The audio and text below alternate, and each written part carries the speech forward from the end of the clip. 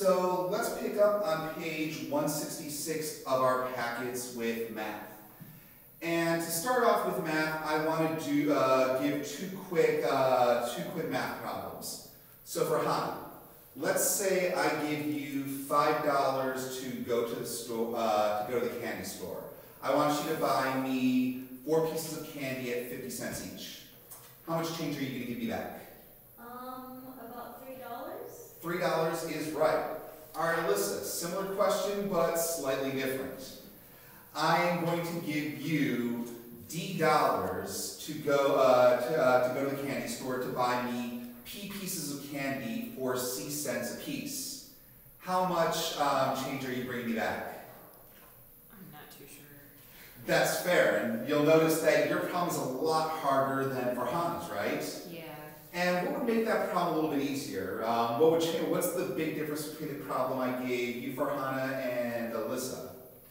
No numbers. Yeah. Yeah. Just letters. What does C or P or D represent in that problem? We don't know.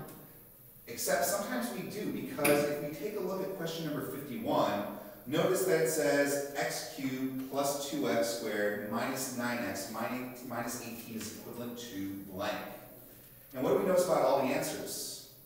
They all have x. Yeah, all of the questions on page one, question number 51, all have x and their answers as well, which means we don't actually have to solve for x. Instead, we can plug in any number that we want. Now you can see our basic approach to plugging in on the middle of page 166 there, and that gives you some of our good guidelines. What we want to do is we want to pick a number for our variable, and we want to plug it in. So let's take a look at question number 51, and what number do we like for, can we plug in for x in this particular equation? 4. 4? That might be a little bit bigger. Is there any other number that might be a little bit simpler? 2. 2. I like 2. So let's work this problem imagining that everywhere we see an x, we put in a 2. So this would then be 2 cubed plus 2, let's put parentheses there, 2 cubed minus 9 times 2 minus 18. Now I'll let you all work through that problem and take a moment to do calculations and figure out what all of this would equal. So if we follow through this, what would that equal then? -20. -20 is correct. So let's put -20 right here. And I'm even going to put it in a little bit of a box for us, because this is going to be our target number. When we plug in 2 for x in any of the answer choices, it should also equal then -20. So let's work through it. Answer choice A. X plus 2 times x minus 18. What's that going to equal? Let you have a moment to work through that.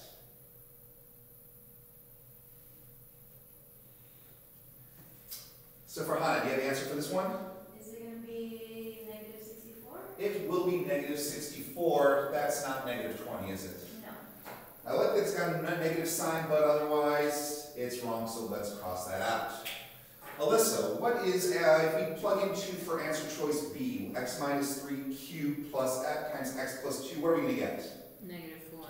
-4. That's smaller than -60. Is that what we're looking for? No.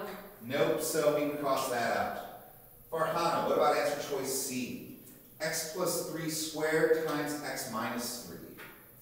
That one's going to be close, -25. Ooh, -25. We're getting there, but not quite. So again, we can cross this answer out. Alyssa, can you do answer choice D for me then? 0. 0. Yeah, we notice that x minus 2 right there, and after we multiply everything through, that's going to be a 0. Now, just using our PO, or process elimination, it looks like he's going to be our best choice. But for Hannah, can you calculate that for me? Yeah. So x plus 2 is going to be? 4. Yeah. And then x plus 3? 5. 5. And then what's x minus 3 going to be? -1. -1. So if we take all 3 of those together, we get -20. And that's going to be our answer choice, for the correct answer choice for this question. Good work. Now the nice thing about plugging in is that when we see variables both in our question and in our answers, we can then substitute any number that we like. And there are a couple of finer ways of figuring out what number we want to plug in. But we can deal with those with other problems. Instead, I want to turn our packets to page 168, where we can look at another strategy we can apply to complicated algebra questions, plugging in the answers or PETA. With PETA, what we want to do is we want to look at a problem, and when we do, we can recognize an equation built into it. Then we also notice that the answer choices go into that equation, and everything balances out. So if we read question number 28, a prize totaling $4,200 is to be divided among the first 4 racers to cross the finish line in a motorcycle race. If there are no ties, and each of the first 4 racers finishes to receive 300 less than the racer who finishes in the position number 1 higher. How much money does the racer in 4th place receive? So first off, what's our equation? Does anyone notice that? That means everybody's prize money has to equal $4,200. Absolutely, and so we can start with our 4th place winner. How much does our 4th place winner get? 300 less than the 3rd place winner. I don't know what the answer. Yeah, but that's okay, because if we look, it's actually the answer choices themselves. If any one of those answer choices is the correct number for 4th place, like you said, we can add 300 to that for 3rd place. So what we can do is, on our scratch paper, set it up just like this. 4th place for the answer choice. 3rd place will be our answer choice plus 300. 2nd place, and then 1st place. And when we add all those up, like you said, for Hana should equal $4,200. Now, do we notice anything going on with these answer choices the way that they're presented to us? If you look down at the numbers, what do you notice? A pattern of any kind? Oh, they all increase. Yeah, they're in sequential order from smallest to largest. And this actually will make choosing which answer choice to start with a little bit easier. Because if we start with the middle, and we notice that this is too high, we can eliminate answer choices J and K as well. And if this is too small, we can also eliminate answer choices F and G.